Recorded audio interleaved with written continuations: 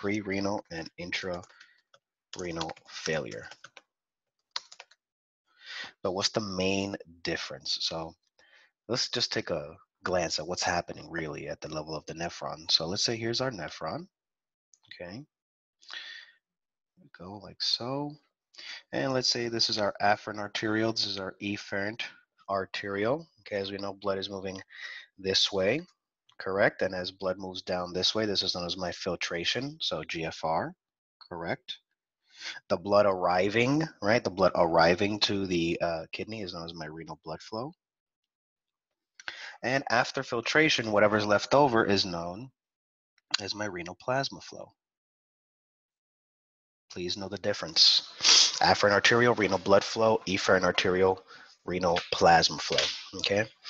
All right, let's continue. Well, what is it that's normally filtered? What is that we like to measure when we talk about filtration? Many times I like to mention creatinine. So I like to creatinine, right? Creatinine is filtered. So as long as we have high levels of filtration, our serum creatinine should be borderline normal to low, right?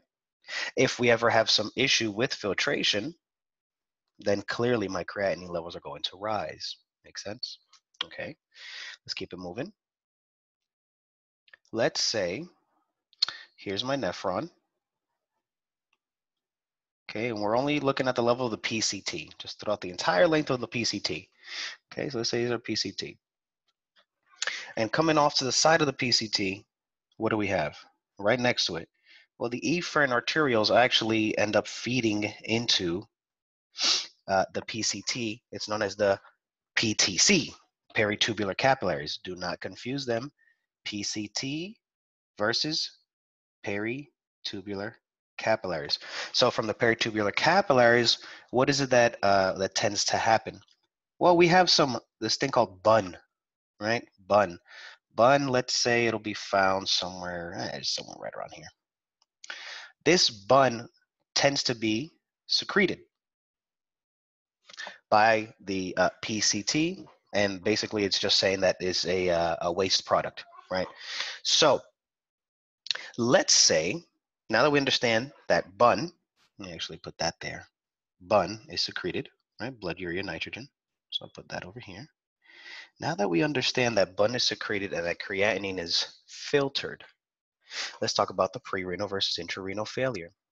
So pre-renal failure, anything that decreases blood flow for whatever reason, decrease in Q, right, flow. Anything that decreases perfusion, blood flow, volume, okay, to the kidney would essentially be considered a pre-renal failure. So maybe he's dehydrated. Maybe the patient has some sort of hemorrhage. Maybe it's a female with fibromuscular dysplasia. Maybe it's a patient with polycystic kidney disease. Maybe they got lazy with the question stem and they just said in an experimental study, we got a rat and we clipped his renal artery.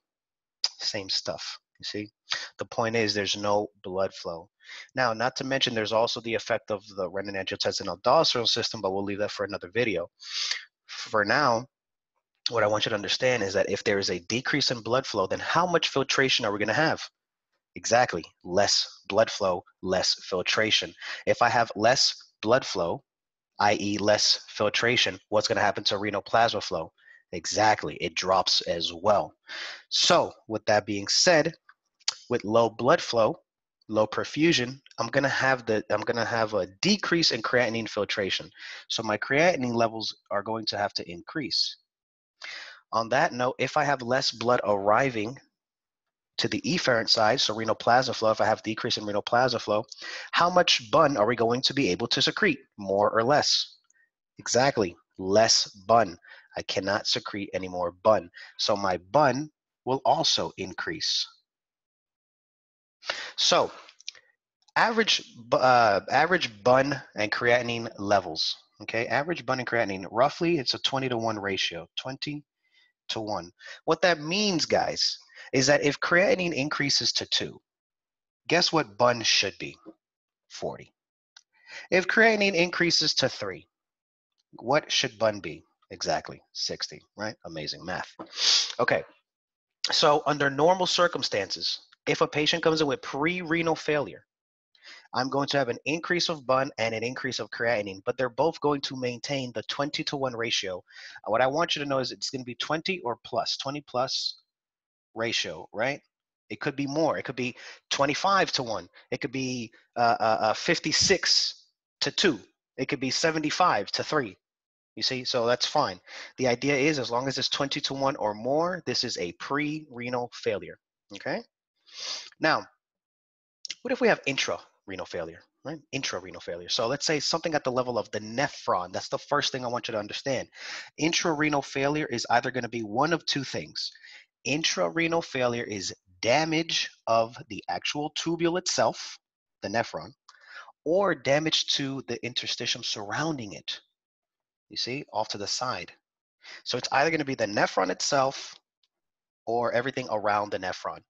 So if I have an intrarenal failure, I'm going to have interstitial nephritis or tubular nephritis. So acute ATN and AIN. See the difference? ATN, let me put that over here. Acute tubular necrosis and acute interstitial nephritis. They're both different. They're both just a different flavor of intrarenal failure. Okay.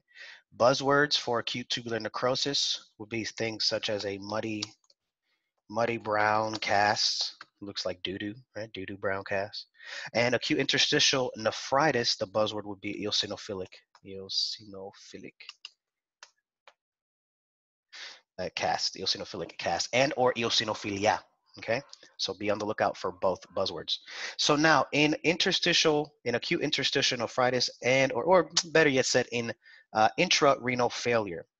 Again, I said it's a damage of either the interstitium or the nephron, meaning, is there any issue with GFR? Not really. So creatinine can be filtered. Is there any issue with BUN?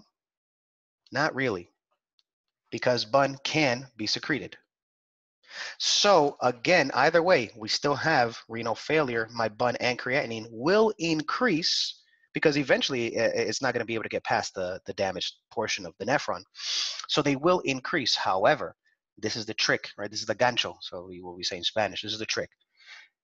BUN is going to increase. So let's say BUN, let's keep it here, 20-to-1. I'm sorry, creatinine is going to increase rather. So creatinine is going to increase to 2, and my BUN, maybe it'll be at 33. Creatinine increases to 3, and maybe the BUN is going to be, I don't know, let's say 47. Okay. So normal is 20-to-1, and then it's going to increase. However, what I want you to notice is that if it's intrarenal failure, notice how it does not fit the 20-to-1 ratio. So if it's less than 20-to-1, it's going to be intrarenal failure. If it's greater than 20-to-1, it's going to be pre-renal failure. Okay? All right, guys, I hope that helped.